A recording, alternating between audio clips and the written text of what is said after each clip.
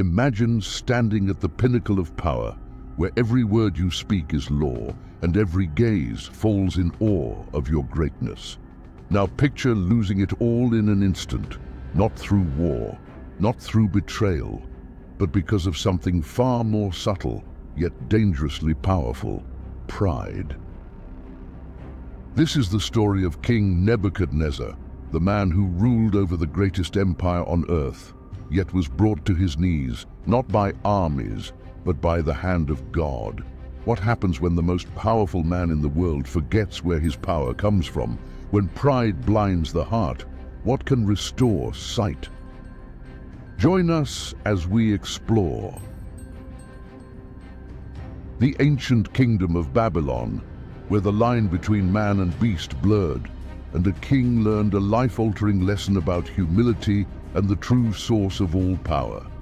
This is a story of downfall, redemption, and the sovereign might of God. Once upon a time, in the vast kingdom of Babylon, there ruled a mighty king named Nebuchadnezzar. His empire stretched far and wide, and his name was known throughout the world. The walls of Babylon were towering, and its riches were unmatched. Nebuchadnezzar had achieved great things, but as time passed, his heart grew proud. He began to believe that all his success was because of his own strength, his wisdom, and his power. He forgot that it was God who had given him this greatness. One evening, as the king stood on the roof of his royal palace, he gazed upon the splendor of his kingdom and said to himself, "Is not this the great Babylon I have built as the royal residence by my mighty power and for the glory of my majesty?" In that moment, Nebuchadnezzar's heart was full of pride, and he believed he was the source of all his blessings. But God, who sees the heart of every man, was displeased with Nebuchadnezzar's arrogance. In his wisdom, God knew that pride goes before a fall, and he had a plan to humble this mighty king. Suddenly, a voice from heaven interrupted Nebuchadnezzar's thoughts, declaring, "This is what is decreed for you, King Nebuchadnezzar. Your royal authority has been taken from you. You will be driven away from people and will live with the wild animals. You will eat grass like the ox. 7 times will pass by for you until you acknowledge that the Most High is sovereign over all kingdoms on earth and gives them to anyone he wishes." In an instant, the mighty Nebuchadnezzar lost his reason. His mind became like that of an animal. He was driven out of the palace, away from his kingdom, and into the wilderness. His body was drenched with the dew of heaven, and he lived like a beast. His hair grew long like the feathers of an eagle, and his nails became like the claws of a bird. Day after day he wandered through the fields, eating grass like the cattle. Why did this happen? Because Nebuchadnezzar had allowed pride to fill his heart.